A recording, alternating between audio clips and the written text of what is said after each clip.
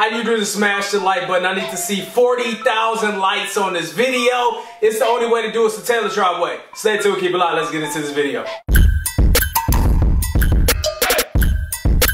If you really rocking with me, drop the plug emoji. It's something that I've never done before, so I tried to take all the precautions that I needed to take in the different measures as far as putting heat protectant in my hair, conditioners, leave-in conditioners, and I even straightened it on the lowest setting.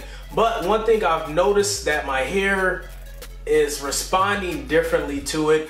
I won't necessarily say in a bad way, but my hair is kind of reverting into free-form lots, into dreadlocks, and it's gotten to the point where it's not as curly, but it's more so like strands of longer strands of curls. So it used to be like an S shape. Now it's like a looser S, and it's turning, look like it's, you know, locking up on me a little bit. So I'm trying to figure out what did I do to necessarily, I guess, transition back to curly.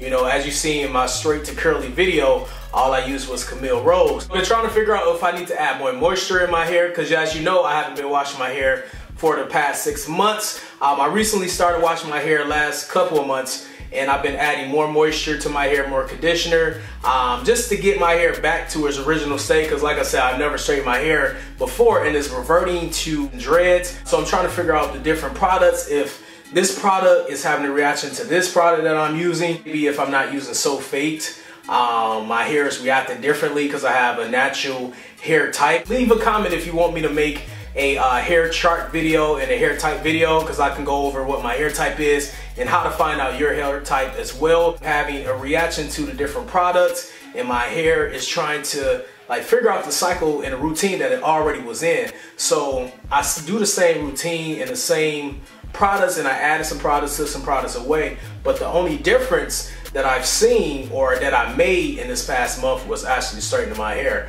So it's definitely something I would never recommend you do to straighten your hair. It was no really particular reason for me to straighten my hair besides showing you the length of my current hair, because you know a lot of you want to see that. So I definitely want to actually educate you a few seconds on some tips to do. Make sure you use a heat protectant in your hair. I'm trying to figure out this process, so I'm going to be showing you and sharing my experience as I'm trying to get it back on the same track. It's been 30 days already now, so I'm trying to get it to revert back to the state that I was at, where I was, you know, I'm still satisfied with my hair, but it's getting longer. You know, of course, you all challenged me to grow out my hair and make sure it gets longer and longer and not getting trimmed. So I'm not really used to longer hair. So it's a difference. It's something that I'm figuring out on the way. I like it, definitely. I like it. No complaints about it.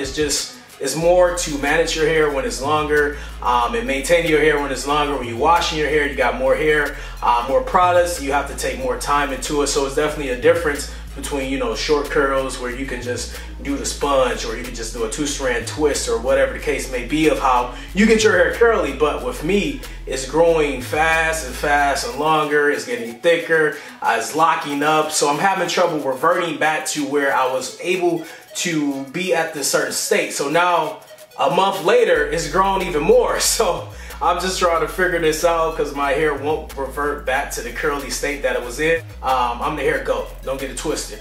But so I'm just trying to figure out, you know, and just give you some tips and advice on what not to do if you do straighten your hair. Hair lotion is very good, especially if you have extremely dry hair. You got olive oil. I use olive oil instead of coconut oil. And I use a sulfate-free shampoo. I hope this was able to assist you on your natural journey, whether you're looking to get longer hair or curlier hair, whatever the case may be. Make sure you follow me on Instagram, Snapchat, and Twitter at TerrellTailored. And Tailor Tribe, remember, it's never too late to tailor your life the way you want to see it. My name is TerrellTailored, and we'll see you next time.